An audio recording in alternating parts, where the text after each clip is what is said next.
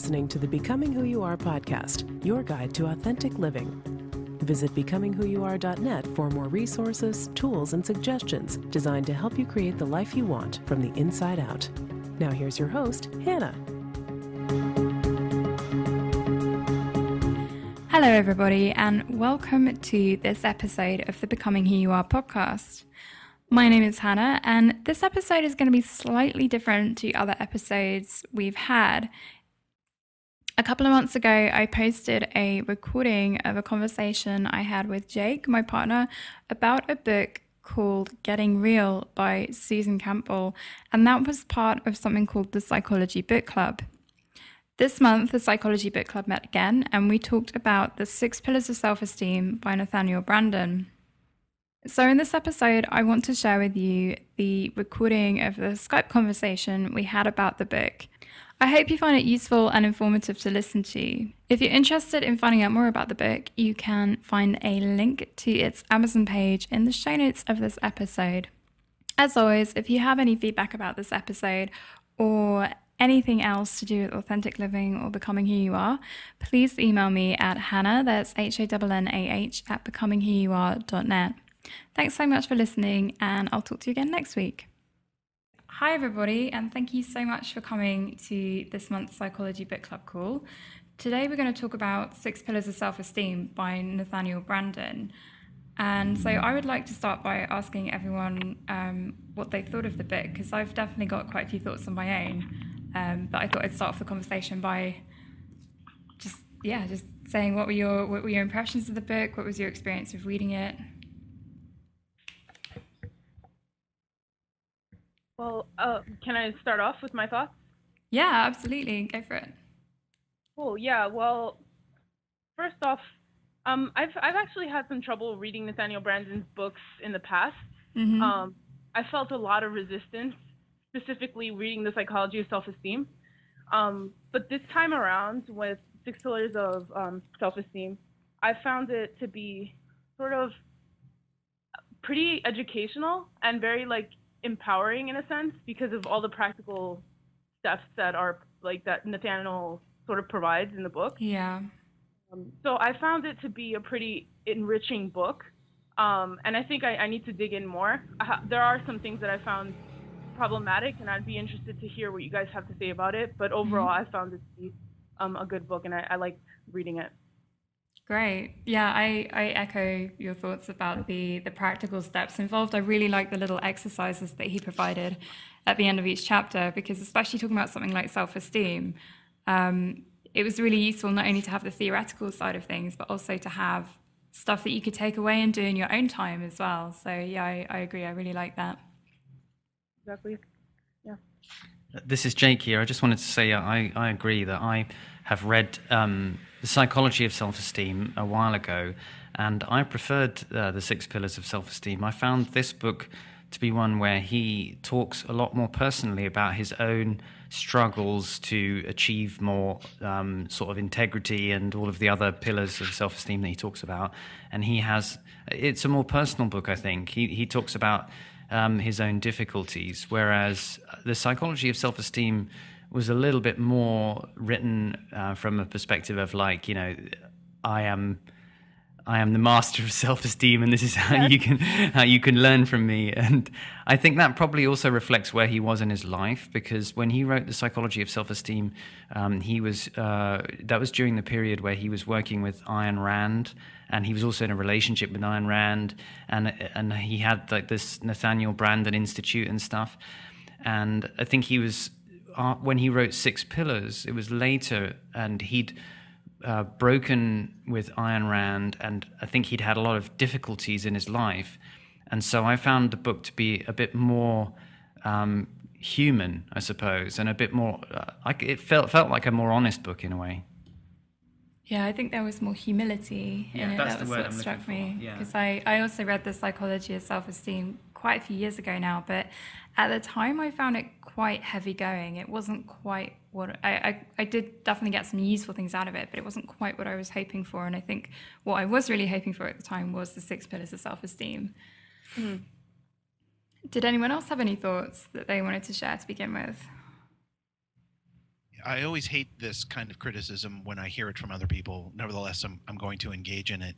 And that is to compare the book to another of his works and say I didn't like it as much as this.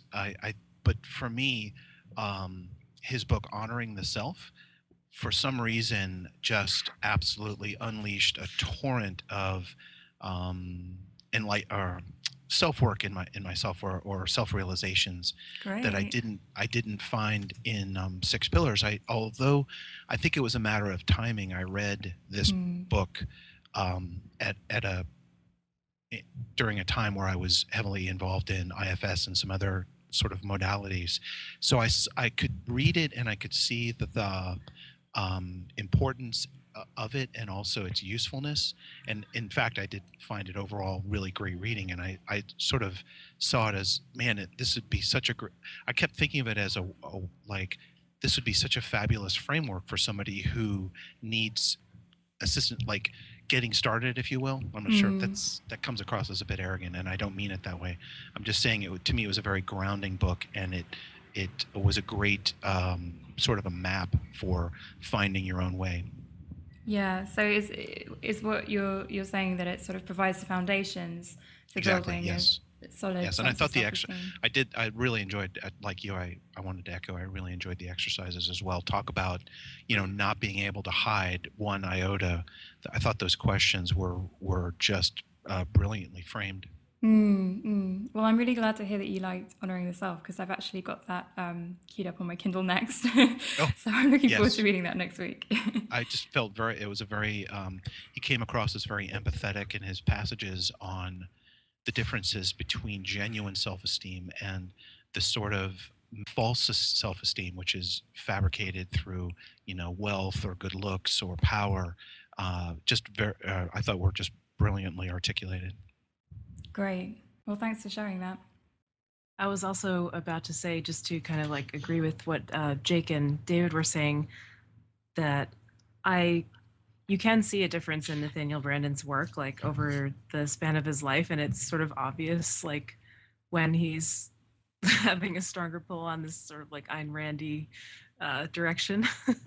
And yeah, I mean, like that was one thing that came out in, I guess, his later works was like a lot more compassion, and I noticed that in this book too.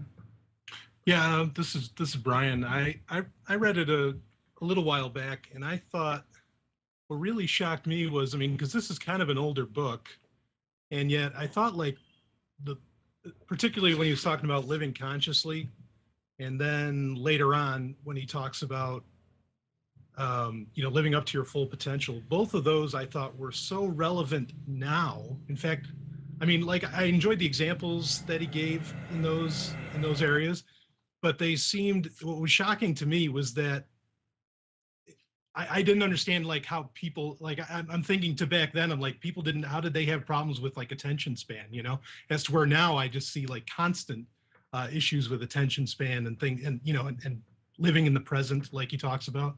And so I thought that was just shockingly ahead of its time for a book.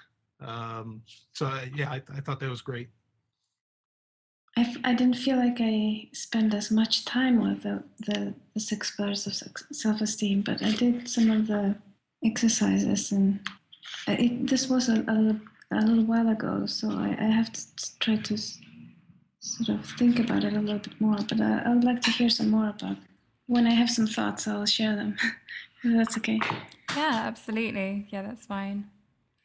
It's Jake here. I'd just be curious, because we've also got lots of people on the call who haven't taken part in the Psychology Book Club, and I'd just be really curious to know where people are based, because it's kind of fun that when we do this, there are people all over the world. So it's Jake here. I'm with Hannah, and we're in Mexico, in Sayulita. So wow. Who else have we got on the call, and where are you? No, I'm Caroline. I'm from Sweden. Awesome. And I'm Deborah, and I'm in New York. Cool. And Claire's just typed in that she's in East London. And Brian and Stephanie are here in New Hampshire. Okay, so you've got Brian and Stephanie in New Hampshire and Matt in Poland. And Dave, you are in the belly of the beast, Washington, D.C. Right. Great. That's pretty international. That's awesome. Yeah, we've got a great spread today. Thanks for asking that, Jake. It's nice to know. Matt, did you have any thoughts that you wanted to share initially about the book? It was in fact the first book that I've read by Branden, and it's I see it as this basis, this framework that this.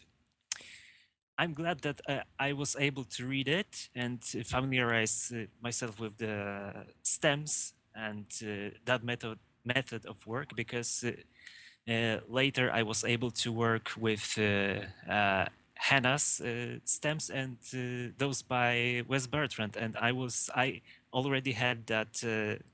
I knew the idea and how it is supposed to work, so it was very instructive, let's say, for me to. I already knew what that exercise is for, so it was way easier for me. And while I like those stems by Branden, I prefer those by Hannah and by Wes, because I see them as more to the point as far as my stuff goes. Like those by Branden were a little bit too like beating around the bush as far as my own personal stuff goes, and the other two sets are more to the point, which makes me like them better. But without Branden's book, I wouldn't be able to use them as well as I am able to. So these are my feelings about this particular book. Great. Well, thank you so much for sharing that. And I feel really honored hearing what you said about the sentence completion course that I offer. I've done, Nathaniel Branden offers sentence completion courses. I think he used to offer 2, and maybe it's just 1 now, but he offers them on his website. And I did them a couple of years ago. In fact, I've gone through them a couple of times now. And I had a similar experience to you, where some of them I found a little bit vague, and I wasn't quite sure how to use them best or what to really do with them. Like there were some sentences that said, if I bring 5% more awareness to my life today and stuff like that. And I can see how that could be useful, but then he also said, sentence completion, you shouldn't overthink it. And I was thinking, but I don't really know what 5% more awareness just feels so vague to me. It's like, to what area of my life? And so I can definitely relate to that. I think that's really cool hearing from someone who's done Hannah's course, and I can totally see how the sentence completion that you've put together, Hannah, has sort of evolved and is. I also find it more relevant than the ones that Nathaniel Branden offers. So well done. Great. Well, thank you for the feedback. You're welcome. I'll just read out a comment that Claire's put because her mic's not working. I would have to agree with Branden, self-esteem being the cause of so many issues in people's society. I think when you are more self-aware, you notice it in others more often. I mean, I work with women every day, and I notice it a lot. I found his definitions to be very accurate in terms of self-esteem, and sort of getting down to the root of sort of like looking at our world and putting forth ideas that try to explain the causes of these sort of the ills in our world. Although he didn't use any he used a lot of sort of anecdotal examples, as Jake said, and also just like bringing these kind of little stories that about how that are about his clients. I found those to be really helpful in that he was able to link, the definitions that he puts forth in his book to like real world things that we experience. And I found, getting down to the sort of root of these kinds of things and having it in a book is really helpful. So that's one of the most important things for me, is just sort of getting that definitional sort of aspect from the book. Yeah, absolutely. I was going to bring this up later in the call, but one of the things that I really appreciated about it was that I think to a certain extent, at least this is my perception anyway, is that in society at the moment, self-esteem is a little bit of a dirty word in the sense that there are a lot of people who have conflated it with grandiosity and narcissism as well. I was reading a book recently by Kristen Neff called Self-Compassion, which is a really great book. I haven't completely finished it yet, but so far it's been great. But at the beginning, she sort of falls into that trap a little bit herself, where she starts talking about self-esteem as and the self-esteem movement as promoting narcissism, essentially. And what I really like about the 6 pillars of self-esteem is it sort of feels like it's righting those misperceptions of what self-esteem is actually about, and saying, no, it's not about being perfect. It's just about being able to accept the way you are and have goals in mind and do whatever you can do to kind of live by your values and reach your fullest potential.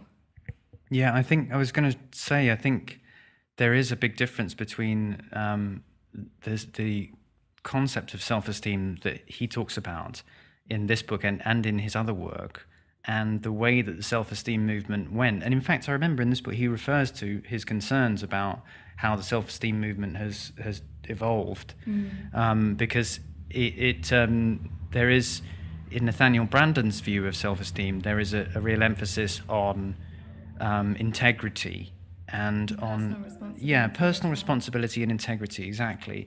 Whereas it seems like the self-esteem movement in general pushed a lot harder emphasis onto self-acceptance, and probably to the detriment of some of the other pillars that he talks about in this book. So there are some versions of self-esteem as a concept which are very much about, essentially accepting yourself kind of no matter what you do, and put the emphasis on that without the emphasis on actually, living with integrity and self-responsibility. And so that's probably one where I think self-esteem has been viewed as being associated with narcissism, is that if it is about, I'm great no matter what I do, and I'll love myself sort of, regardless of my actions, then it loses the self-responsibility of actually, being responsible for what your actions are, and looking honestly at whether or not you have integrity, which I think is a really important aspect of what Nathaniel Branden was trying to get at. But obviously, it is possible to view self-esteem purely through a lens of self-acceptance, and when you do that, I think you lose out on that other side. Absolutely. I think one of the big takeaways from this book is that it is a question of balance and balancing all of the 6 pillars, and not just focusing on one or two. So not just focusing on self-acceptance and self-assertiveness, for example, because if you just take those 2, then you probably would fall into the category of what people conventionally call self-esteem now, the kind of workbooks that you get for self-esteem and everything. Whereas what he emphasizes is taking all of the 6 pillars and focusing on them equally. I think that's the magic recipe. Yeah, because if you leave out self-acceptance, you could go the other way and just become very much focused on living by principles, to the point at which you can become incredibly self-critical if you fail in any way to live up to your sort of ideals of self-esteem. So I think you can. It's bad to be unbalanced the other way too. But it seems like the problem is that if you do focus on self-acceptance, it's a part of that kind of entitlement mentality, like that. Oh, I'm great, and everybody should love me as much as I love myself, even if without taking into account what my own responsibility is for my life. Yeah, and I think just sort of to add something to what you were saying about the self-acceptance and how that can go out of balance.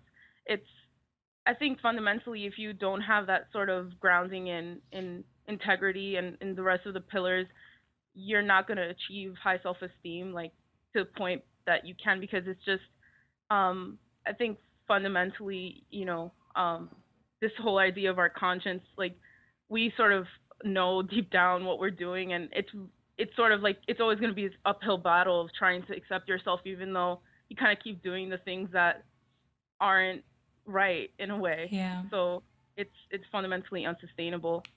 Yeah, it reminds me of, I'm trying to think of what the exact saying is. This is going to be paraphrasing, and it's not really going to capture the essence of the the original quote, but there's a quote that's gone around a few times now in places like Facebook and everything, and it's something like, I can't hear what you're saying over what you're doing. You know, it's that whole thing about actions speak louder than words, and even if you're going around and, you know, proclaiming your self-acceptance and proclaiming your high self-esteem, if you're not actually living that, and if you're not, you know, living consciously, living with purpose, or living purposefully, which are two of the pillars as well, then people around you are going to realize, and also internally you're going to realize as well, that actually no, you don't have the foundations for high self-esteem. And it's potentially even more damaging to you in the long run to do that, and more damaging to your self-esteem, because you know that you're not going to be living, when you're doing that, you're not living with integrity. And I think the reason that he's able to convey that idea without it being sort of him standing on his moral high ground, as he was a little bit in the Psychology of Self-Esteem, is that in this book, those are exactly the struggles that he talks about. That he says, like I was saying in the beginning, he says a number of times, like, things that where his self-esteem suffered because of his actions, and where he noticed that, you know, he hadn't really acted with integrity or taken responsibility for himself. And I remember I think he actually talks about the failure of his first marriage and the whole business with Ayn Rand and stuff. And I thought that was really good, that he's actually saying, like, yeah, this is a work in progress always, that, you know, I've had my own struggles with these things, and that to me made it a lot more kind of accessible as a book, because it wasn't just kind of like, hey, if you want to be a self-esteem god like me, then do this, you know. Yeah, absolutely. Another thing I really appreciated was the final chapters of the book, and it is a bit of a running joke in the Psychology Book Club that when we read these books, it's great up until the last chapter, and inevitably 99% of the time, whatever book you're reading, whatever it's about, the author will take everything they've been talking about, which has been really personally relevant so far, and really, you know, had loads of stuff that we can sort of take away and use in our own lives, and they'll turn it into, and now this is how we can save the world. And it's happened. I mean, you can back me up on this, Jake, but it's happened a lot, hasn't it? But what I liked about this is that he sort of did that, but it was in a very down-to-earth way. And when we read books in the past, it's actually, the authors have kind of lost a little bit of credibility with me when I reached the last chapters, just because there are ideas about how you can extrapolate their theories into the universe. The universe have just been, I don't know, they just haven't really worked, and it's been a little bit far-fetched. From my perspective, but what I really liked about this is that he talked about three key things, and that was schooling and education in general, and then business and leadership, and working as part of a team, and, you know, even there are little bits in there about how to get the best out of your employees and things like that. So I really enjoyed those sections, but I would also be interested to hear what other people thought about that too. I agree with you that I think whereas, I mean, I'm reminded of some of the other books that we've read. Like we did a book called Authentic Happiness, which is about the positive psychology movement. And it makes a lot of sense all the way through the book, and it's very down to earth. And then the last chapter is about how God is happiness and the universe is God.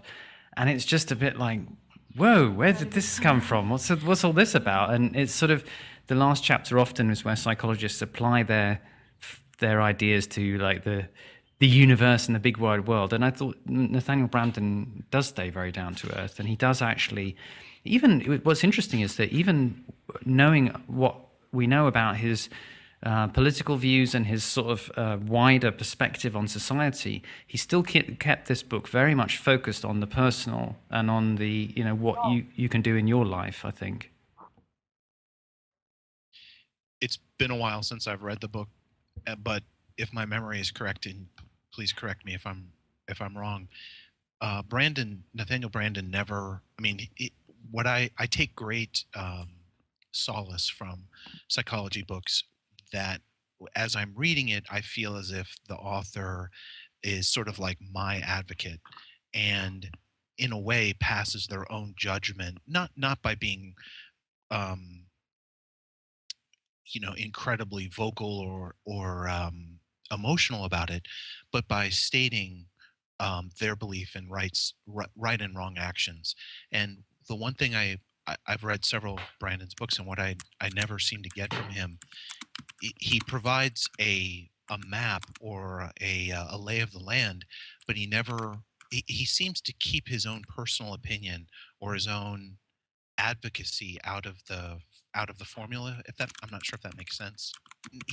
I don't ever get the impression he's like, oh, and by the way, that's really wrong. That we're at a position now, or you're at a position now in your life where you have this massive, brittle, fragile, false self-esteem, which I'm now going to try to help you dismantle. Like, there's no looking back to see how you got to that point.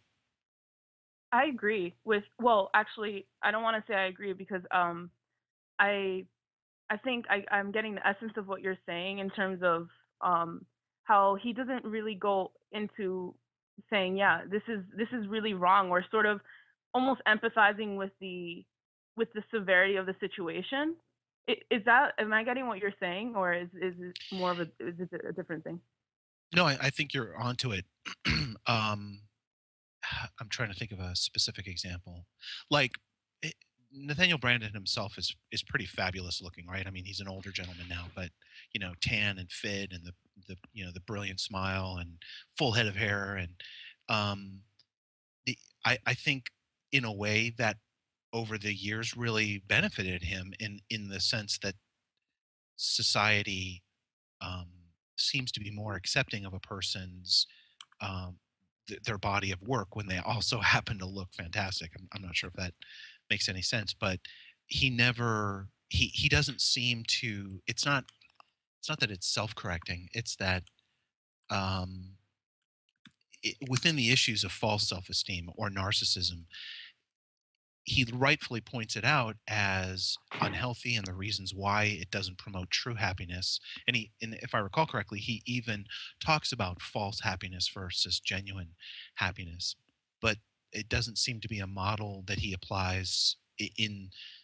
He doesn't even say in passing, and by the way, this is something that I experienced for a majority of my life, or my parents valued, model good looks and told me that I never got anything personal in that regard from his writings. That's just one thought that crossed my mind as the talk was progressing. Do you think maybe the like physical health and mental health are tied together, right? So, I mean, do you think that maybe like being self-aware helps people look better, I guess?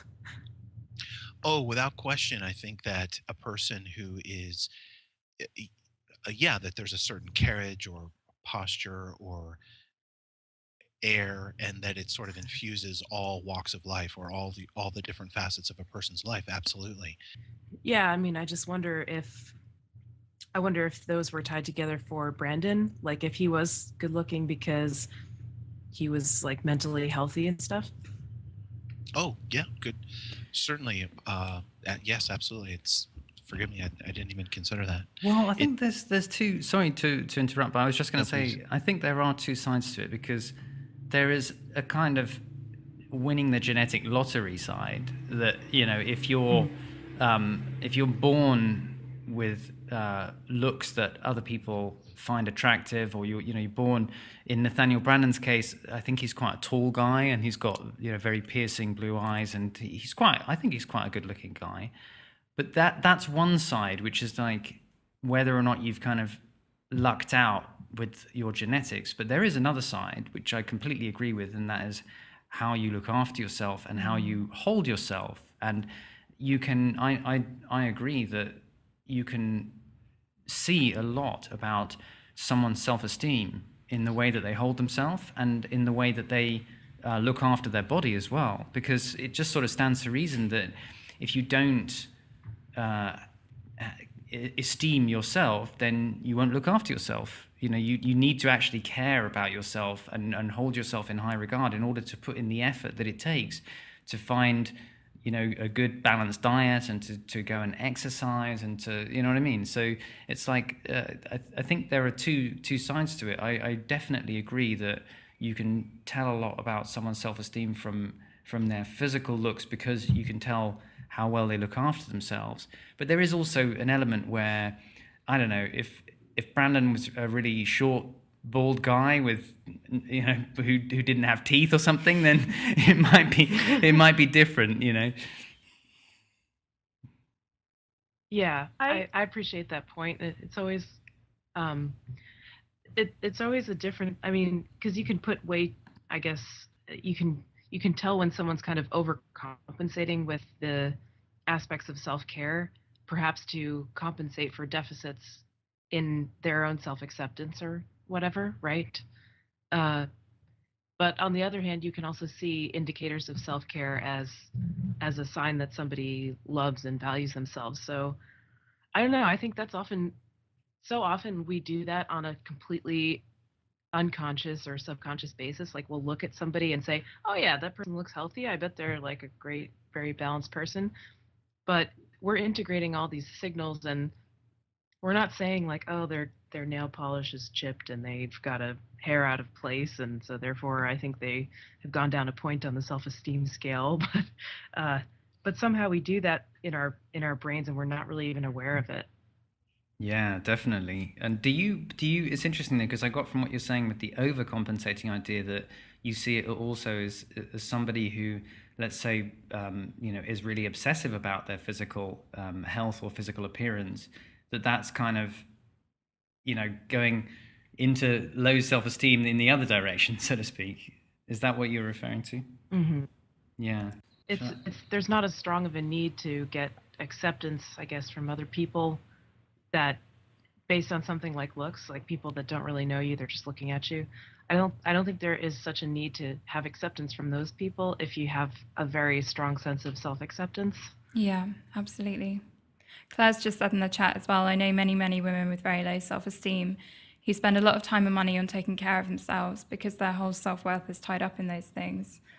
And yeah, unfortunately, I think that's a very common thing. And I did see your previous comment, Claire, as well, about people not knowing what self-esteem is. And I think those 2 points are actually really nicely tied together, because I think society as a whole, when we, not so much for us right now where we are in Mexico, because it's quite a different culture, but in London, for example, or Brighton, where we're from, or the States, or anywhere, you just walk outside your door and you're being bombarded by all this media and advertisements that are promoting, essentially promoting coping strategies for low self-esteem, as opposed to actual self-care strategies that would work on building your inherent self-esteem, as opposed to kind of just putting a band-aid over it. But yeah, just to go back to what Claire said earlier, because I thought this is a great point, and I did want to talk about this as well, because Nathaniel actually mentions it in the book. She said, I think the issue is that a lot of people do not actually know what self-esteem is, and can sometimes confuse it with narcissism if you are someone who has a high level of self-esteem. And there's a point in the book quite early on, I think, where Nathaniel Branden actually says, people often ask him, can someone have too much self-esteem? And he says, no, you can never have too much self-esteem. And how he also talks about how, if you are someone with high self-esteem, there are people who might not like that because they, this is paraphrasing, but because I think they view it as a threat, basically, or they don't recognize it as high self-esteem because it's not something that they personally have themselves. The phrase that comes to mind, which sort of describes this, is the tall poppy syndrome. Mm-hmm. That the idea that people kind of get threatened by the tall poppy that stands out from the crowd, so to speak. And I think, unfortunately, that you do see that happening. And I guess one of the things that's really special in life is if you find people who are outside that, who don't apply that to you. I think that's, for me, one of the marks of true friendship, is when you know that your friends are supportive of your increases in self-esteem rather than being threatened by them. Yeah, I remember several points where Nathaniel Branden was talking about this idea in relationships where, one person would feel threatened by the other, or just feel threatened by the other gender in general or something. I mean, his writing is pretty like heteronormative, but he'll say often things about like, women feeling threatened by men, or men feeling threatened by women, or partners feeling threatened by one another. And I thought that was interesting, and it also it also like just really brought out the point for me that Branden talked about relationships, love, and sex like so much more explicitly and so much more than Ayn Rand did. And I just thought that was really interesting because, they were together for quite a while. They were lovers, but she didn't really seem to have a lot to say about those things publicly in the way that he did.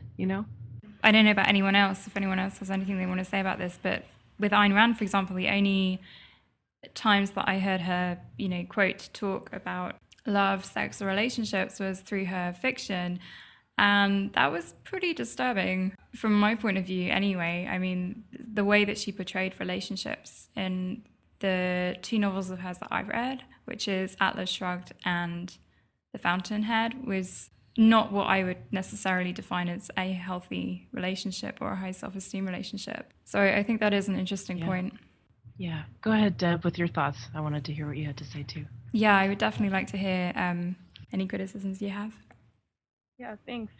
Well, I've the first thought that comes to my head is that I don't see Nathaniel Branden as someone who is that strong on the side of the child, and I'm sort of apprehensive to say that because it's I'm it may be mixed up with my own sort of like these things that I'm really sort of protective or defensive about in my mind about how it's really important to empathize with ourselves in the past and how we are I guess I say we in general, but I mean how a lot of people are sort of traumatized in our childhood and how much that really impacts us. And he does talk about that a lot more than he did, I think, in the psychology of self-esteem. And in this book, like one of the things that he said in around like the beginning of the book was sort of like, there are just, there are these people who are completely unaffected by trauma and they're untouchable. I don't know. I don't find it as strong as it could be, his sort of position. And he also on trauma, and also he said something like in the end of the book, around the end, about how there are heroic children who choose to sort of rise above and detach themselves from their environment.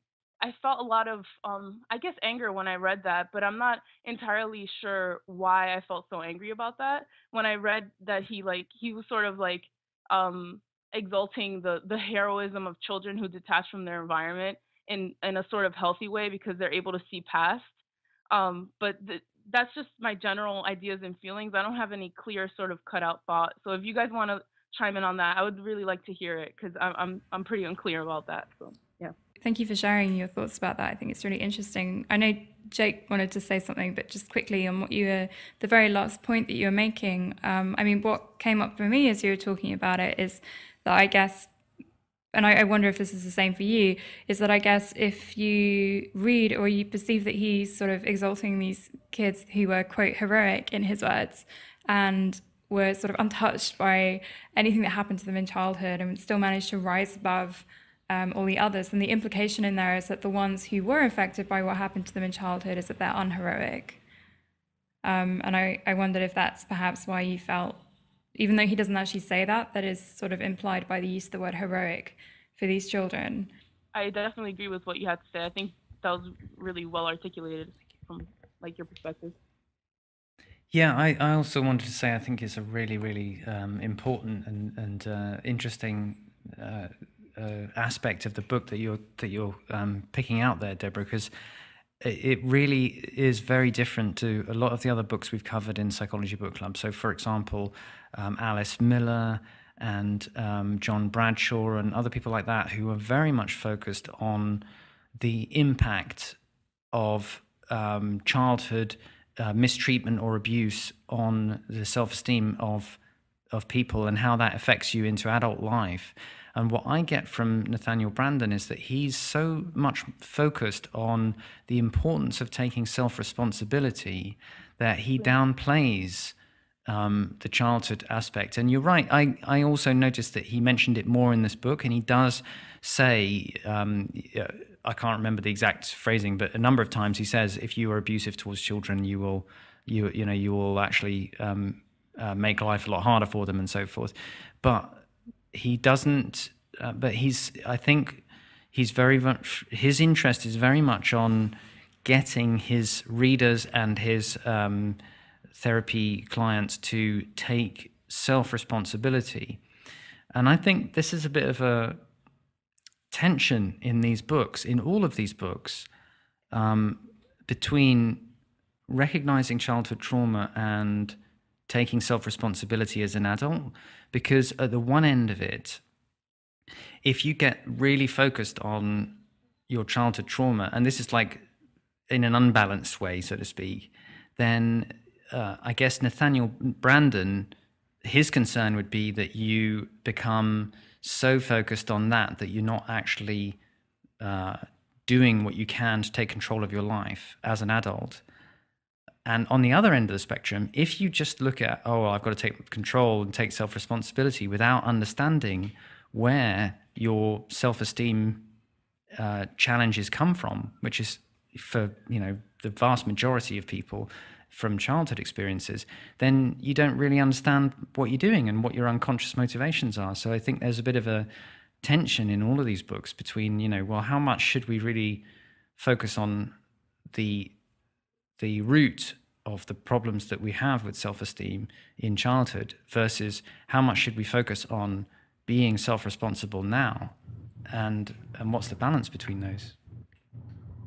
It's a balance between focusing on understanding the past and understanding how your past has shaped your present, and then also being able to move forward as well and sort of take the self-responsibility that Branden is talking about into the future too. I know, and I don't think it was in 6 Pillars that Branden's talked about, like, the purpose of or what the parents can do for the child, of course, is you can't give a child self-esteem, but you can get rid of kind of the blockades that get in the way of a child developing, high self-esteem or whatever. But yeah, in general, I agree, Deb. In fact, I didn't really think about it until you pointed it out that, like Ayn Rand, he almost talks nothing about children, at least I feel, overall. I mean, maybe he makes little points here and there, but that was one of my biggest problems with objectivism when I first learned about it, was that it said nothing about why have a family and, like, what's the point of a family and things like that. And I was kind of hoping to find more of that with Branden. And while there was still some nice abstract points that weren't inaccurate, I find that kind of missing. But I agree with Hannah that, like, this book has a different directive to it. I wanted to say, Deb, thank you for bringing up that point, because I definitely also think it's really important. And the thing about a heroic child who kind of like dissociates from their environment, like, I think that maybe one reason why it also could have bothered you is that, it's not really heroic. Like, children who are in environments don't really have much, like, of course you have no control over the environment that you're born into. And also, like, a lot of that is, like, as far as how resilient children are to trauma, a lot of that is genetic. It's not a choice. And some people are just kind of more resilient than others in whatever way. And often, children will choose, like, will choose to go away, like, just not really as a conscious choice, just as a kind of survival mechanism. So I don't know if it could really accurately be called heroic. Like, obviously they're they're dealing with the circumstances that they happen to be born into in the best way that they know how. But yeah, I mean, I don't know, is that word like putting more responsibility on the child than the child has or maybe should have? Yeah, I I really appreciated what you had to say about that, because I think the moment you said like it's not really heroic, that sort of clicked with me in a way, because it's sort of, I think it does imply a lot more responsibility on the child than there should be. It's just this idea that yeah, we all cope, we all try to like survive in childhood, and I guess it's not, I don't want to belittle people's sort of ability to sort of see the future and see that there is more. I find that really admirable. But I think that use of the word particularly is just, it doesn't, I mean, for someone who, like, if I would see myself and think, oh yeah, I sort of conformed, or kind of I caved in those moments, it's sort of like, I guess it brings on self-attack for me in my own mind. But because in a way there is that implication that you should have done it differently, or you weren't heroic, and when it really I don't know, really wasn't that case, or something like that, like more when I was a little kid or something like that. So yeah, I think it is quite misleading to bring terms like heroic into it in the first place, because really it's nothing to do with heroism in the way that we perceive it as a culture, and it's more to do with survival. And everybody has, Stephanie was saying, everybody has different levels of resilience, and also different ways of coping with things based on genetic makeup, and also what kind of environment they're in and what triggers there are in that environment. And so I can definitely see why that put up a huge red flag for you, because thinking about it now, even introducing words like heroic and labels like that, because that's essentially what it is, and judgment values is, I think, quite misleading and not especially helpful, because like you were saying, it kind of makes you look back at your own reaction to things that you coped with during your childhood and think, oh, well, does that mean I wasn't heroic then? Because I mean, I can certainly look back and say, well, by Nathaniel Branden standards, I don't think I was a particularly heroic child then, but I also don't think that that is necessarily a poor reflection on me, because I was kind of, I was doing the best that I could at the time. Right. Yeah. Can I just add something onto the point that you were making before, Deborah, about this question of Nathaniel Branden and his treatment of self-responsibility versus children? It strikes me that it's also a little bit similar to the kind of two different views of self-esteem that we were talking about earlier, the ones that are more focused on self-acceptance and the ones that are more focused on self-responsibility. And because Nathaniel Branden is very much on the self-responsibility end, it strikes me that if you go too far just focusing on that side, then it makes it very difficult to have self-compassion and self-understanding, because when you're a child, you don't have self-responsibility in the same way, because kids are in that stage where they are basically vulnerable, and they are kind of subject to whatever it is that their parents are, the conditions that their parents are putting them in. But on the other hand, so that's why I think Nathaniel Branden is really trying to focus on the self-responsibility side. But on the other hand, if you go too far into the self-acceptance side, I think it can be very helpful in terms of understanding and self-compassion about what has happened to us all in childhood. But I guess the risk that Nathaniel Branden is trying to kind of, argue against is that it makes it hard to then actually become active and sort of take control of one's life in adult life. And I think both of those things in the extreme, they can be limitations. So like, I know that there is a temptation when thinking about my childhood and thinking about sort of the things that occurred to me as a kid, there is a temptation to focus on that and to kind of lose track of what I can do in my life now and to be sort of responsible now.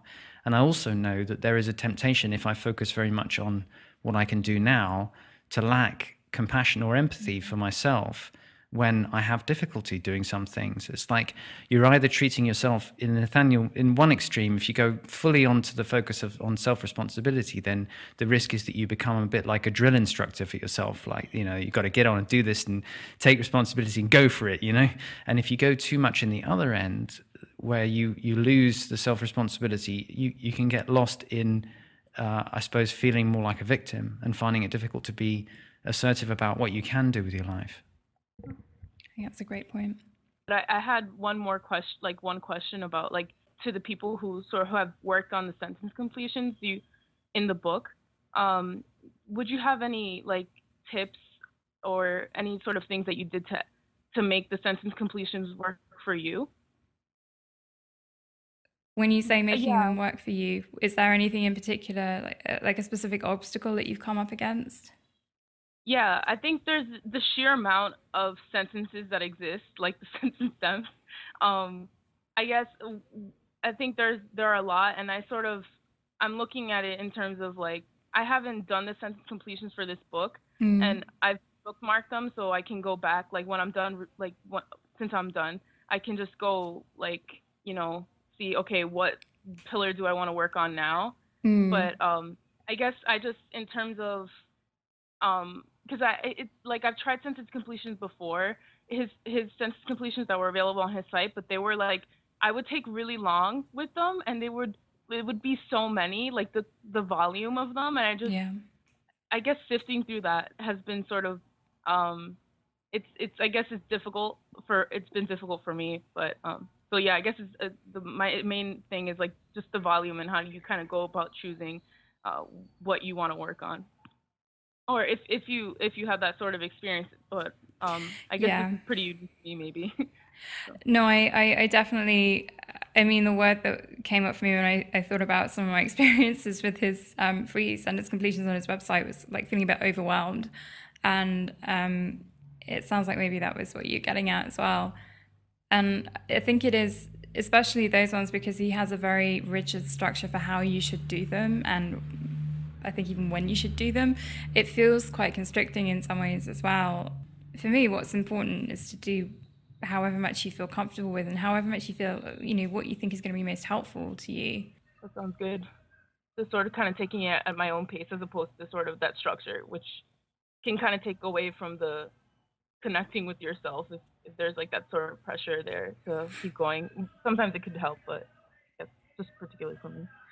The thing that I always take from these books is the sort of cherry picking approach. Yeah, so one thing that I really appreciate about these books is being able to cherry pick the things that work for me and kind of leave the things that don't. And I don't think that my general approach to these things is that I don't think that anyone necessarily has the way to live or the right answer to any of these things, because they're all such personal experiences. Like self-esteem is such a personal experience, and how you want to do sentence completion is such a personal experience, that the guidelines are useful, but my overall approach is just do what works for you. Cool. I just wanted to add something to that quickly. While you were talking about it, I was thinking about my experience with journaling, which I think is maybe one of the other, is similar in some ways to the question about sort of how to get the most out of the sentence completion. For me, I know when I started doing journaling, I didn't really know whether or not it was, quote, working, so to speak. I got the sense of like, I don't really know what the point of this is or what's going to come out. And I think when you start sentence completion, it can be a bit like that too. Sort of like, there's quite a lot to do, and you're not really sure whether or not it's kind of effective or anything like that. And at least my experience has been that if you just carry on, it starts to get more and more useful and interesting, as long as you don't worry about or care about sort of whether or not it's, quote, working, so to speak.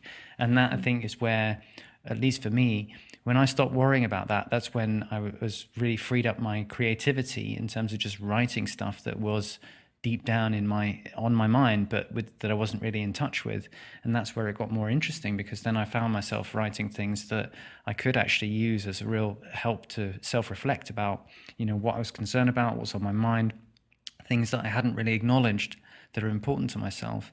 And I think it might be the same with sentence completion, that I guess the key thing for me is not to effectively just not to worry about it, and just basically whatever comes out, and you just kind of see after a while, I think you ease into it and it becomes more creative and more useful. Is that your experience too? Yeah, absolutely. And just on a really personal level, I'm not sure if this is necessarily what's going to work for you, but my overall approach to books like this is just to take them a chapter at a time, because what I figure is that they're broken up into those chapters for a reason. And generally there is a logical sequence, well, hopefully a logical sequence that sort of ties them all together. It means that chapter 2, the content in chapter 2 and the exercise in chapter 2 are a follow-on from chapter 1, etc. So I found that helpful. I do understand it can feel quite overwhelming sometimes. I guess recognizing the overwhelm, but not letting yourself be controlled by it is really helpful. Yeah. I had massive blocks when it came to those sentence completion exercises because of a pretty powerful internal critic, which basically would just, scream at me, boring, uninteresting, stupid, don't, whatever I was trying to express or whatever thought would come up that I would have the impulse to write down would get shouted down. So I actually I don't even remember how I came across this, but saying to yourself, I found this very helpful in other avenues as well. If that comes up for you, if I have not the thought or the impulse, I have nothing to say that's important comes up, or this is too difficult. Well, I'll do two. The first is I have nothing to say that's important. I say to myself, I understand and I agree. You have nothing to say, which is important. But if you did have something important to say, what would that be? Like, let's just pretend you have something important to say. What would that look like? That's a great question. And that somehow short-circuited that and it gave me permission. Okay, well, if I did, this is what I would say. I'm not saying it is, but if I did, this is, and I've used that in a couple different areas artistically, and it's really been very helpful to me. That's cool. I really like that. It's I really like that idea of sort of saying, yeah, so what do you think is important? Yeah, just like corresponding with yourself. Yeah, you just say, well, if you did have something, well, if you could write a poem, what would it look like? Or if you could draw this chair, how would it look? For me, it was a very invigorating exercise, because it's not that I wasn't doing it. It's hard to describe, but looking back on it, it was a kind of short circuit of that internal criticism, or those freeze ups or tension that would occur when confronted with genuinely expressing, in a record that could be, when you're writing it down, that can be read, right? Someone can find that, someone else, it's out there in even if it's a private journal. So that there was a certain tension that would come up for me when I asked myself to do it. I think I really, really love that. And I think it works for sentence completion as well, because I guess if you sit down and do sentence completion, you're like, oh, I don't know what the answer is to this term. You can turn that around on yourself and say, well, if you did know the answer, what would it be? Exactly, right. Yeah, exactly. Yeah, I love that, because what I really like about it as well is in asking yourself that question, there is this inherent trust that you do have all the answers that you need. And it's just a question of getting past whatever's blocking you to get to that answer. So yeah, I really, really like that approach. It's nice too, because it overcomes the I've got nothing important to say. Yes, you have. No, I haven't. Yes, you have. No, I haven't. Because like the way that you phrased it, Dave, it's like, yes, I agree. You've got nothing. But if you did have, and so it's kind of it gets, in a sense, it kind of gets around and short circuits your barrier. Right. Thank you for sharing that. That's great. Well, we've been talking for an hour and a quarter now, so I just wanted to ask if anyone else has anything that they want to say or comment on before we wrap up. I'd just like to say thanks to you all for the feedback and the questions and stuff like that. I enjoyed talking. Yeah, this was great. Thank you so much for this forum. Really enjoyed it. Yeah, I had a great time too. So thank you so much for participating and coming along today, and for all your insightful and high self-esteem comments. Yeah, I really enjoyed it too. The next book is on Sunday, the 7th of July, because we're doing these bi-monthly at the moment, and that is called In the Realm of Hungry Ghosts by Gabor Mate. It's a lot. Great. Well, thank you so much all for coming today. I really, really enjoyed this conversation. And as I said earlier, I'm now looking forward to going away and reading Honouring the Self. So yeah, I hope you all have a great afternoon/evening wherever you are, and I'll see you next time. Bye. Bye. Bye, everyone. Bye. Thank you. Bye. Thanks for listening to this episode of the Becoming Who You Are podcast. If you enjoyed the show, please head over to iTunes and leave a review. You can get in touch with Hannah by emailing hannah@becomingwhoyouare.net. Don't forget to visit becomingwhoyouare.net and find out how you can use rational personal development to live an authentic life.